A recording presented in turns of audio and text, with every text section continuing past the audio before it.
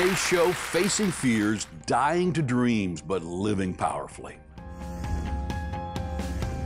Twin brothers David and Jason Benham have achieved great success and continue to live out their dreams, God's way. Their journey began on the baseball field, but it quickly turned to business as they retired and moved to North Carolina. Although they had no formal business training, they were armed with a core set of life principles that paved the way to their success. Even in the midst of their reputation and business being slandered, remaining faithful has taken David and Jason further than they ever thought possible, a journey they recount in their book, Whatever the Cost. Jason and David enjoy life with their respective families in Charlotte, North Carolina. Please welcome entrepreneurs, the Benham brothers. Hey, Jason and David, good to see you guys. How you doing, man? Good to see you. You said Jason and David. You mean David and Jason, right? We got to tell them the story. I walked into the green room this morning when I met you guys for the first time, and I thought, I'm not going to know who's who, but it's 50-50. That's right. So I just walked up to the first guy and said, Jason. He goes, how'd you know? Yeah, that was really good. You're the first one that's ever done that. You know, when we saw you, we saw your shoes with your red laces. Come on, man. I mean, I hate my shoes. I want to switch with you before the show is over.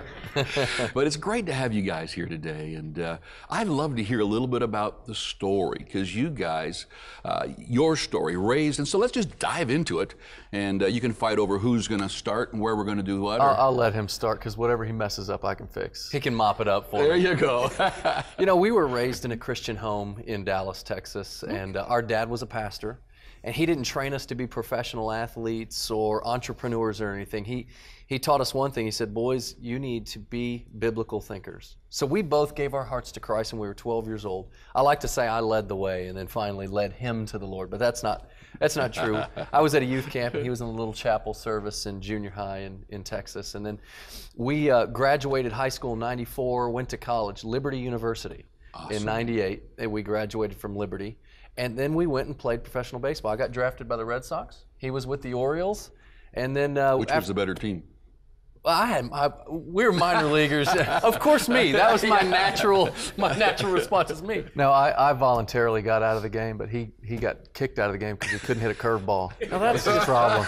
Please don't laugh at that. You know, our dad taught us that if your theology is not your biography, wow, then your theology is moot. And so we learned at a very young age that if church was a place that you go and testimony is something that you give, then attendance is paramount. But if church is something that you are and testimony is something that you live, then being salt and light is paramount. We learned that at a young age, and when we got tapped on the shoulder with HGTV, we got a chance to show the world what that kind of looked like, and we give God all the praise for that. That's Home and Garden. That's right. Yeah. They kind of saw your story. What did they see? Were you guys on TV, or were you, well, you were making it? What had happened was after we got out of baseball, we started a real estate company, and during that period of time, I took a job as a janitor. I mean, we had young families. I've got 5 kids. He only has 4, so I'm constantly ahead. There's still time. I might let him have that one. So we started a real estate company, and that company exploded to 100 offices in 35 states. And we tell people we just applied the principles of the Bible to the marketplace. That's it. And God blessed it. And HGTV took note of our real estate success. They also took note, we're CrossFitters. We love to exercise. I know he doesn't quite look like it, but they took note of that, and they said they reached out to us after TLC made us an offer. So TLC made us an offer first. It was a production company that came and said, hey guys, you want to be on reality TV? And we thought there was a catch, but there wasn't. So they took a little 3-minute sizzle clip of us in Charlotte with our families. We live on the same street. They took it to Los Angeles to a pitch fest, and 5 networks wanted us. First offer we got was with TLC. And then HG came in and said, is it true that you guys are in real estate? And we said, yeah. And they said, is it true that you guys have 9 kids between the 2 of you? We said, yeah. They said, is it true that you compete with each other at CrossFit and you live on the same street? And we said, yeah. And they were like, we're going to make you an offer you can't refuse. So it was really exciting times. So they made you the offer. Did you start shooting some of the pilot and the shows?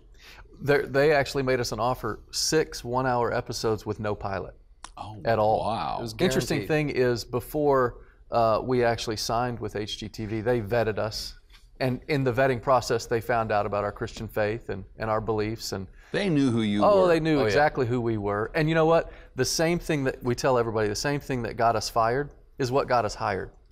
It was our Christian faith manifesting itself in the way that we lived. And so that's what attracted them to us. And of course, it's also the same thing that got us fired. So in Canada, I think a lot of Canadians might not have heard the story. So tell us what happened with Home and You want me Garden. to do it? Or you got it? I'll take it. Let him do it. Okay, Yeah, I'll take it. That way it makes sense and it kind of all goes together. But so HGTV found, they knew we were pro-life, they knew that we were pro-marriage guys, they knew we were biblical Christians, no problem. And we had sold 23,000 houses in 12 years. And we never took a sexual litmus test or anything like that. No. When we're selling houses. So then when they started airing some commercials in the spring of last year, as a matter of fact, last year at this time, we were still filming the show. We got 5 weeks into filming. Endorsers were starting to call in. Commercials were running. They announced our name at the upfronts in New York City. And when they did, that was a really good thing for us because a lot of the advertisers were excited about it. Because our families being on the TV and stuff, and very competitive. It was fun, a lot of good television. Yeah. But there were some activist groups that reached out and said, listen, these guys are haters. Now, of course, that's not true, but that's the narrative, unfortunately, that's been developed in America. If you stand on biblical principle, you're called a hater. Now, of course, we should never be hateful with the way that we speak or anything like that, which we weren't. Jesus wasn't. No, exactly. And so, so this narrative that had been developed by these activist groups, they started putting pressure on HGTV. So HG called us and said, guys, we're getting pressure from some of these groups. And we just want you to know we're going to stick with you.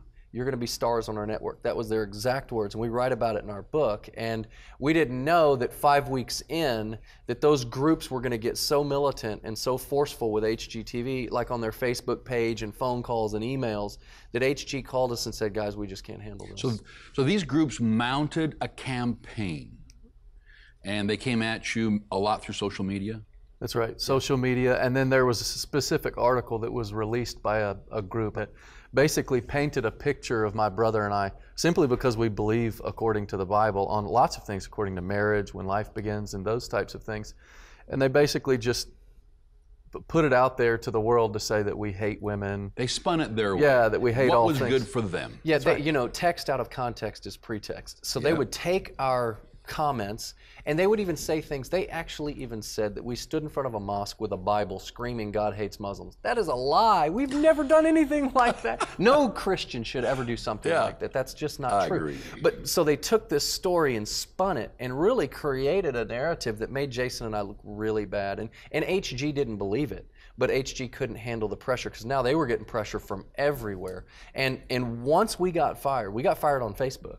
It was interesting. He's used to getting dumped. I've never been dumped before a day in my life. But anyway, so we get fired.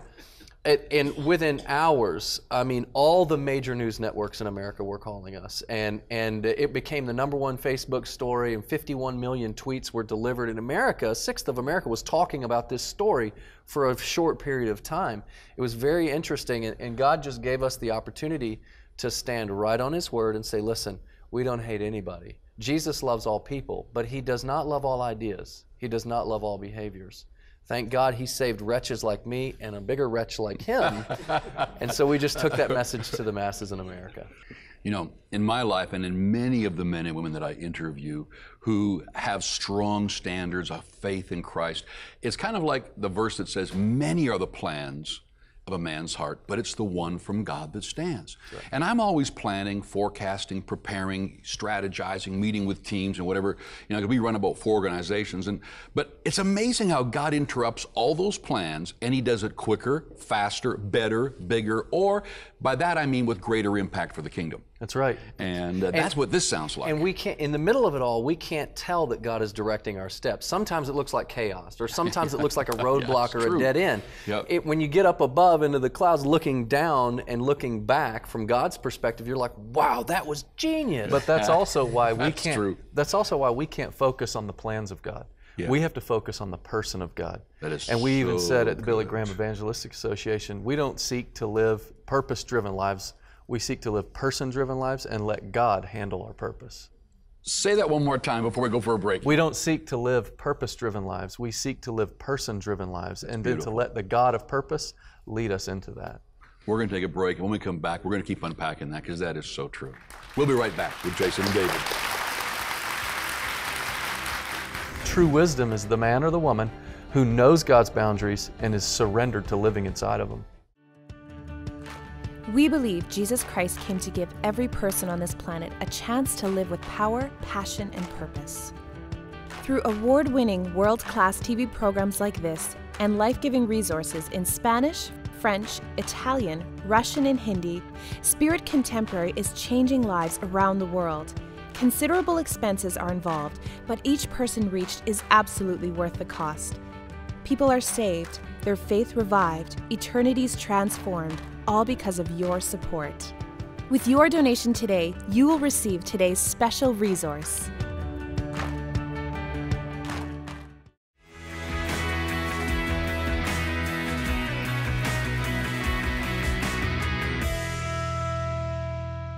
The more study and thought you give to what you hear, the more impact it has on your autopilot. This is why it's so important to carefully choose who you allow to speak into your life. Don't let just anyone speak into your life. Think carefully about the people you bring into your inner circle. Do they speak mistrust, suspicion, and negativity into you? Your heart takes in what it is exposed to, so you need to guard your heart. You also need to be careful about what you're watching on television or in movies because of the way it affects your heart. I love a good movie, but there are some I just won't watch because the pictures they paint in my mind aren't ones I want to meditate on. The words others speak and the media you are exposed to have a great impact on your heart, but your own thoughts are just as powerful. You can choose to keep your thoughts positive and uplifting. When you get up in the morning, for example, focus on something positive right away. You don't have to put up with a bad mood or a negative train of thought. God's most incredible creation was His kids. He made you in His likeness and His image, and you have so much more potential than you realize. Keep out the bad, flood in the good, and live life the way God designed you to live.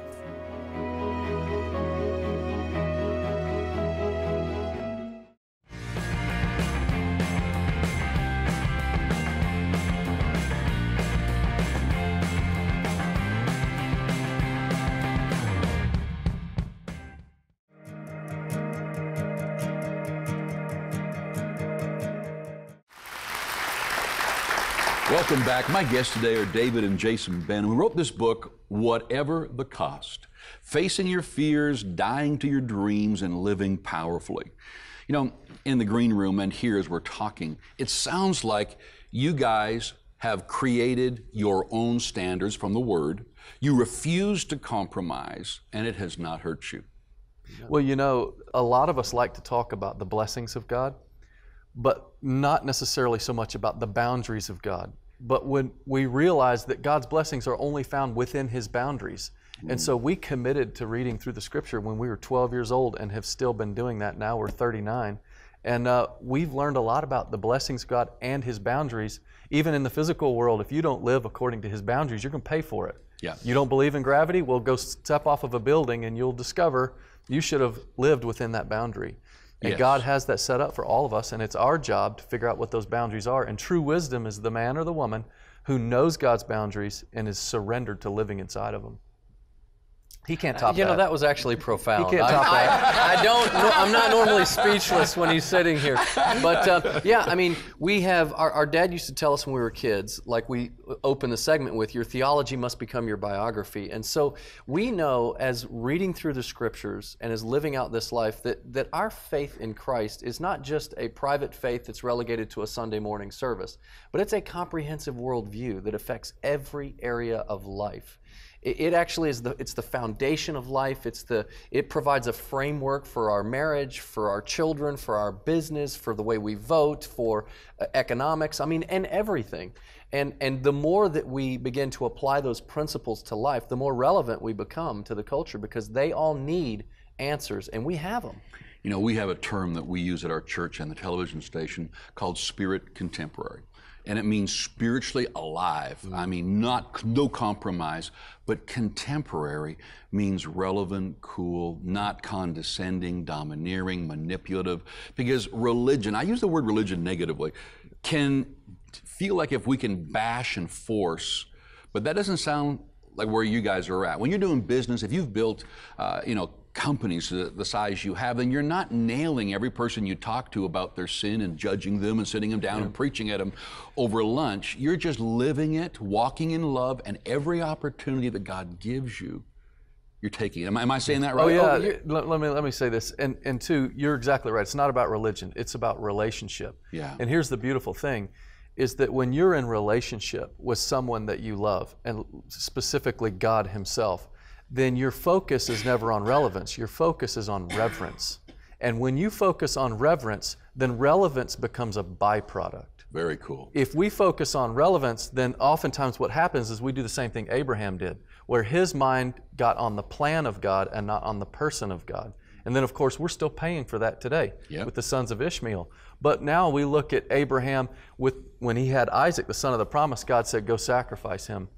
At that point, he had already made it right, and now he was focused on the person of God and not his plans for him. Therefore, he was able to follow God even though he didn't quite understand where he was going. That's true. Reverence. Yeah. And when we live reverently to God, we'll be just like Noah, who built an ark preparing for rain, even though nobody knew what rain was at that time. He was the most irrelevant man on the planet for 110 years. Yeah. But the first drop of rain, he became the most relevant man on the planet because of his reverence. Very good. My dad used to say this way, he'd say, there's force and there's power. The power of God is upon you. He's within you. He's around you. You don't need to force your life. Make room for your gift. Try to make it happen. Just be. That's awesome. And there's nothing that's going to stop you from fulfilling His call. You're exactly right. And when you talk about spirit contemporary, we're called to be light, right? Yeah. Salt and light. And light does a couple of things. It exposes two types of things. In Matthew 5:16, it says, let your light so shine before men that they may see your good works. Not your judgment. That's right. That they may glorify your Father in heaven. But then light also exposes evil deeds. So all we have to do is just shine the light. I mean, and just speak, and God will handle all of the rest. I love a quote by one of our founding fathers. He said, when it comes to principle, stand like a rock, but when it comes to style, swim with the current. So Jason and I are swimming with the current of style. I mean, I'm not near as stylish as you, but I'm talking about the styles of culture. That's how you can rock a blue pair of wingtips. I'm impressed with that. But you stand resolute on principle. Yeah. And that's where people really experience the power of God in their lives, is when they see that principle. And you may not see the results of it right now, but in heaven we'll see. We actually have, in Joshua, the book of Joshua, it says that when the last of Joshua's generation died, the next generation knew not God or His mighty works. And it's pretty sad that they were probably the most powerful group of mighty men. Moses couldn't take them through. Joshua and those men fought, believed, marched, but the next generation knew not God. The issues you guys are talking about and helping business people, families, men, women, help them to stand up. We want them to love God, be light, be salt. But for every mile of truth, there's 2 miles of ditch. That's good. So on the one side, we got people who are trying to be so relevant, they're cool with no power. That's right. That's good. But on the other side, I'm tired of the judgmental, mean-spirited Christians who are bashing in every direction, which is kind of a spin-off of probably why it happened to you with all the stuff that does go on in front of them. We were on the Glenn Beck show, and he asked us, well, how do you balance truth and love? And we said, you don't balance it, because truth is a man. And love is a man too, and His name is Jesus Christ. And our one role as Christians is to lift up the name of Jesus. And that means some are going to love you and some are going to hate you. It's not because of the way that you acted, it's because of the substance of what's in them. The same boiling water that hardens the egg softens the carrot. Our culture tends to want to turn the temperature of the water down, when in reality it's the substance of what's in the water. That is so good. I know years ago, as a young pastor, when things were just started exploding and I'm trying hard to please everybody, you know, and I was failing miserably at it. Like a chicken with his head chopped off, running around. One day I just started saying, God, there's just no way I can get these people to like me. You sound like my brother. Yeah. A whiner? No. I know a guy like that. Hey, we're in this together, you and me. And you know, in my heart, I just heard this. If I couldn't do it, the Son of God couldn't do it, wow, you ain't going to be able to. So you don't. You're so right. Live the way God's called you to live. Follow Jesus. And there's going to be some that are going to hate you, some are going to love you. But one of the things I love about listening to you guys' stories, I interview a lot of successful people. But if they don't have the standards, the person of Jesus, they're only successful in one area. And we don't talk about all the other areas they don't want in the interview. But I want it all. I want a marriage. I want kids. I want generations. Sure. I want to prosper. I want to be happy. I want the peace of God. I want great friends. I want purpose. I can have my cake and eat it too if I follow Jesus. Amen. That's right. Very well said. And I would say, and I was talking with one of the guys back in the green room about success. And I said, the problem is that we oftentimes don't stop and define what success is. Ooh, that's good. We need to be on God's page with success, because if you read Hebrews 11, a lot of people lost their lives. We'd say that they weren't successful. But I'm with you. If we're following God's principles, then we can have our cake and eat it too. Yeah. May cost us our lives. Yeah. But that's As God. the Kendrick brothers, who are friends of ours that are movie producers in America, they say, the Holy Spirit doesn't play fair. He favors his kids. So we can have it all. We can have our cake and eat it too. This issue, it's so true. You know, when you love much, you do sacrifice. Because love is so, like when you're married, like you love your spouse, your wife so much that sacrificial love is powerful. Because it's not 50-50, I'll love you 50, you love me 50. It's 100-0. And that's how we serve God. That's exactly right. And you know, like I said earlier, love is a man. And what the thing is, and we wrote about this in our book, what does love look like? Well, as a father, if I'm in a camp and all of a sudden a wolf comes into the camp, what does love look like at that moment? Do I let him take my kids? Not at all. I stand strong, I stand boldly. But as a father, I'm also gentle and loving and kind with that fatherly spirit. That's what Jesus modeled for us. And I think you model it as well. And the scripture says, greater love has no man than this, that he lay down his life for his friends. Yeah. It's compelling to live a Christian life when other people are watching you and they realize, you know what? This person is willing to take the heat. This person's willing to take the hit and to look like an idiot because he's loving enough to tell me the truth and to speak it in love. And I'm just telling you, I believe we're on the verge of a great awakening and a revival. Yeah, I really do too. And I would say this just real quick, just 15 seconds. Perception is not reality. Truth is reality. If we focus on how we're perceived, we're going to miss the truth. Yeah. So we can't focus on how the world perceives us. We need to focus on just living and being the truth. And that's how we're going to have a great awakening in Canada and in America, and in the United States. Amen. You know, when I hear you guys talk, I'm also hearing this, that as business people, as believers, there will be people who will not like you. You're not going to be able to win them over per se, but they can't stop what God's called you to. The success, the future. Don't be afraid, because a lot of us, we gulp when we see confrontation. People begin to rise up against us. They begin to blog about us, lie about us, do stuff about us. The fear begins to rise up. Do not be afraid. You know, God's made our foreheads like that prophet, stronger than theirs. Get up and just go live it. We say you have to have a hard head and a soft heart. When you said God made the prophet, you're talking about Ezekiel. He made Ezekiel's head hard. But the Lord constantly talks about, do not harden your hearts. Right. So our hearts remain soft, but our heads remain hard. And now, the way that looks practically is that you resist ideas that stand against the knowledge of God, but you reach out to the people who hold those ideas. Yes. That's a hard head and a soft heart. That is so true. Very well spoken. Thank you guys for being with us today. Hey, this has great. been awesome. I love your pocket square. And I get your shoes in the green room. We'll wheel and deal right after this show. It's like, I want to encourage you to get this book by David and Jason called Whatever the Cost. And I want to encourage you, don't be afraid of criticism. Don't be afraid of people rising up against you. If you're following Christ and you stick true to what He teaches and what His principles are, it might cost you something, but it'll never cost you your destiny, your future. Because what God thinks about where you're going is far superior to every plan you've got. It's exceedingly abundantly above all you could ask or think, Ephesians says. We'll be right back.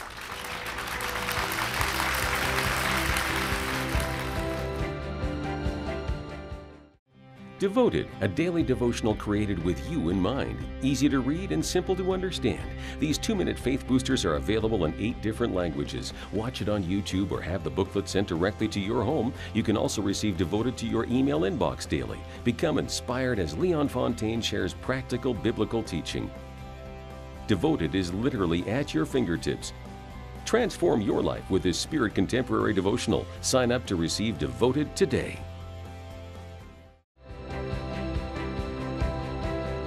What a great interview today with the Benham brothers. You know, it reminds you of the story in the Bible of Shadrach, Meshach, and Abednego standing up for what they believed and for their faith. And that brings me to the passion that we have for Spirit Contemporary, that we need to see the gospel. We need to see our churches. We need to see our families come alive with the power of Christ. We call it being Spirit Contemporary, that we want to be spiritually alive. We can be so cool and so relevant that there's no power in it. And then some people, they've got the power of God and the Word of God, and nobody wants to listen to them. We've got a generation who are hungry to have strong standards and morals and to stand for something. But this message has got to get out there to them. I want to send you this book, Whatever the Cost. Could you send a gift for $35? And it's going to help touch a nation. You're going to touch a young man who's thinking of walking away from the church. It's going to make a difference in North America, in the English-speaking world, to say our churches need to rise up. The Church of God needs to know who they are. Don't just think, well, I can't give anything. God's touching your heart. And for $35 or whatever more God puts on your heart, because some could do way greater than that, we would love to send you this book as a gift and say thank you. Go to your phones right now, and why don't you make a difference? We trust that you are being blessed, uplifted, and encouraged in your Christian walk through today's program. As a viewer, you should know that we care about you. We value you greatly and appreciate your prayers. Did you know that Miracle Channel is taking the good news of Jesus Christ around the world through award-winning programs like this? We are actively translating ministry programs into languages like Spanish, French, Italian, and even Russian. We even air on Islamic television stations in the Middle East. This means that millions upon millions of people are hearing about Jesus Christ in their language, and it's all thanks to people like you. Considerable expenses are involved, so we need your support, because each person who gives their life to Jesus is absolutely worth the cost. Each is of infinite value to God. You are very important to us. We care greatly about your spiritual growth, which is why we would like to get today's resources into your hands. When you support this program by making a donation, you are not only enriching your walk with the Lord, you are sharing Jesus with someone on the other side of the globe. Your donation transforms lives by reaching literally millions of people with the gospel. Call now and change someone's life today.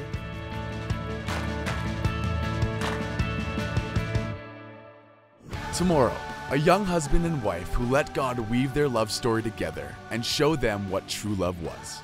Life is a journey, and I think every moment, single or non-single, God wants you to learn something. Yeah. So I think a lot of people want to blow past the single part, but when you're single, God makes you that man or that woman you need to be for that spouse.